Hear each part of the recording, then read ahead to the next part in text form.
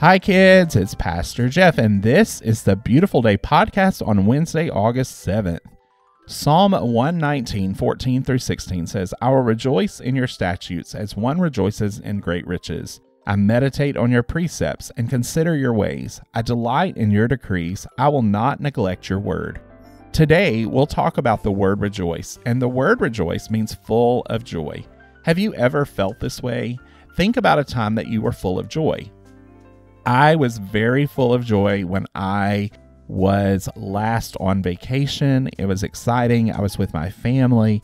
This is so random, but we had dinner together and all my boys were there and we didn't have electronics and we talked and it was just so great. I just thought about, God, thank you so much for this time with my family.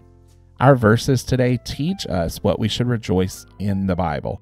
We like to rejoice, and rejoicing is like a treasure. Our verses also teach us two important things that we should do when we study the Bible.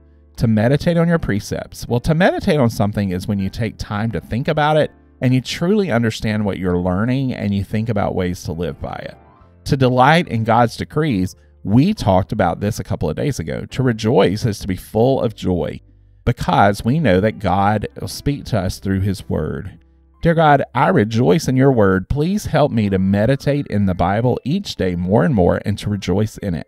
In Jesus' name we pray, amen. Bye, kids. I hope you have a beautiful day.